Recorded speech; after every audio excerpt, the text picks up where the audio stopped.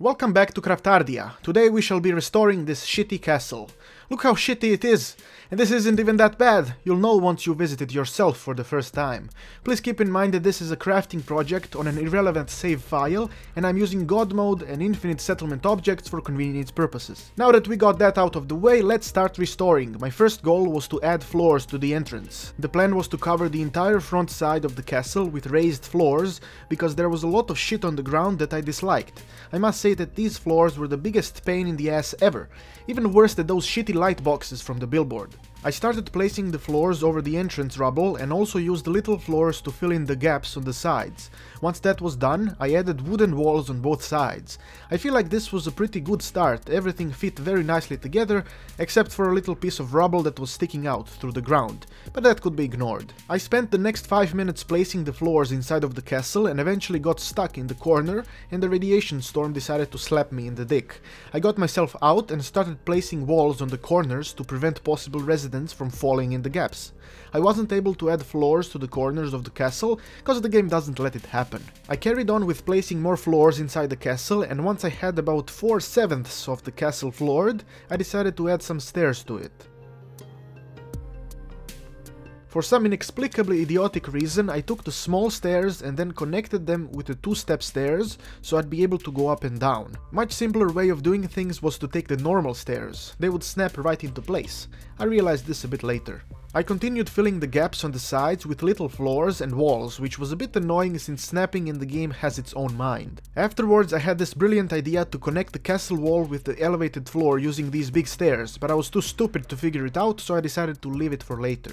Now I decided to go on the opposite side of the entrance, the second area of the castle that got wrecked at some point in history. I wanted to make a platform that would be used as a guard area, but first I needed to wall off the inner area. I placed some walls and then I wasn't sure how to make a gate. I tried placing a normal door, not sure why I thought that would work, but then I went to the fences and put a proper gate, and then finished building the walls on the other side. I was reasonably satisfied, but then I needed to place floors on the other side. I wasn't able to build a platform without straight flooring. It took a bit of delicate fuckery to get the floors to align properly, but I eventually did it. I placed a guard post facing the sea and walled off the surrounding area.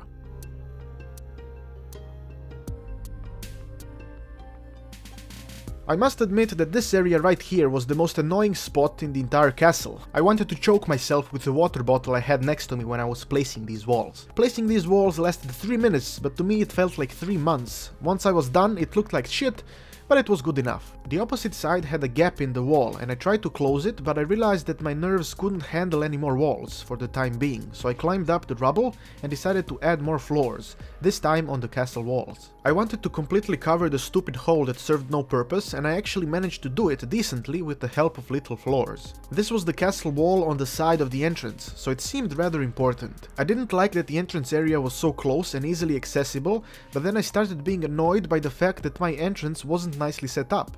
So I went down and thought about adding stairs to the entrance since the floors were raised. I added the normal stairs that snapped very nicely to the floors.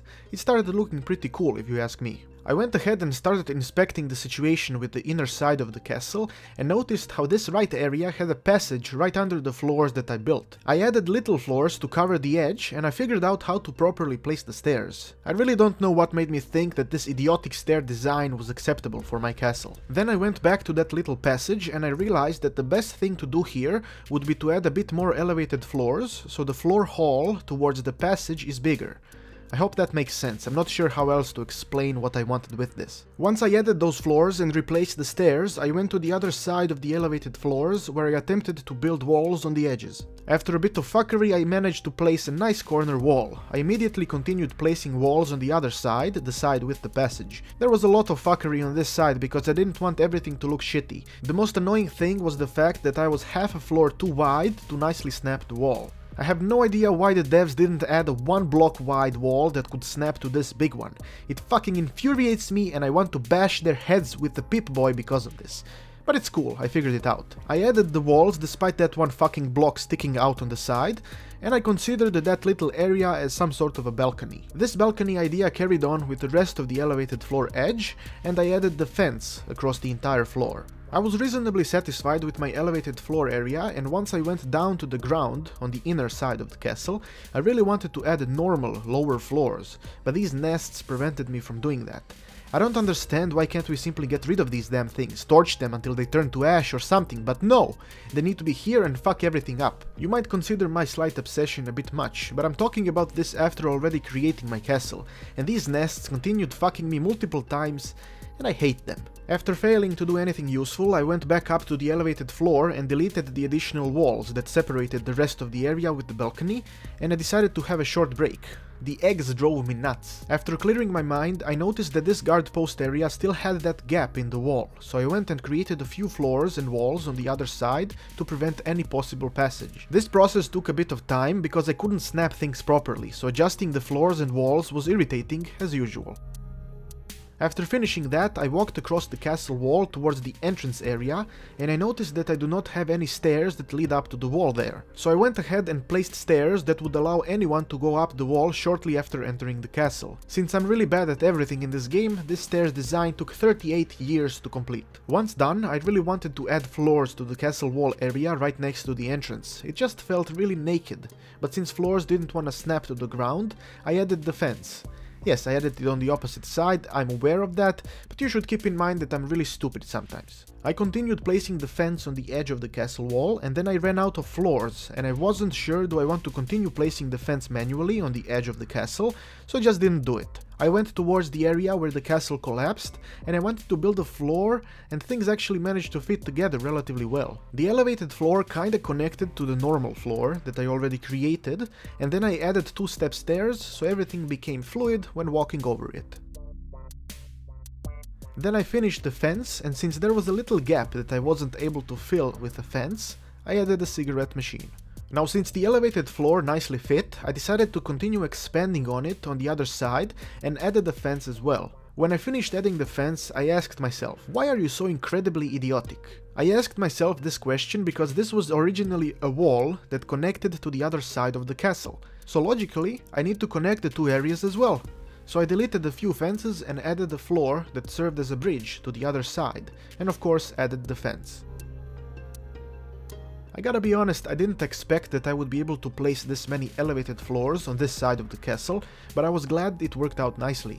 It ended up being pretty much perfect, every single floor fit, so I decided to celebrate with a guard tower in that particular corner, and then I fenced off that area. Since this corner of the castle wall wasn't accessible to the elevated floor on the inner side of the castle, I went and added stairs to connect the two. My arousal from the previous perfect floor placement quickly turned into irritated agony due to me not knowing how to bring objects back and forward using the gamepad. I don't know why I didn't simply switch to using the keyboard and mouse. I guess I secretly enjoy irritated agony of base building in this game. I was eventually able to connect everything properly and fence the area so people don't fall to their deaths when going up and down. Continuing the building of the elevated floor on the castle walls, I really tried to add more floors to make the transition to the dirt ground easier, but I wasn't able to do that, so I added a few stairs that actually fit very well. The same way my fist is going to fit into the face of whoever decided to add base building to this game without adding a bigger variety of structures. There were still 3 sides of the castle wall that needed to be fixed, and now you shall experience the true suffering that these motherfucking nests brought. I wanted to start fixing things from the side that had the guard post right above the castle entrance, so I began adding floors to it. As you can see, the nest didn't allow me to place the wall in the hole, so after finding a position that allowed me to do so, I actually fell down the side of the castle. You can imagine this annoyed me a bit, but it wasn't a big deal. It was my mistake. When I went back up, I actually started fencing off the area that I decided to leave previously and added more floors.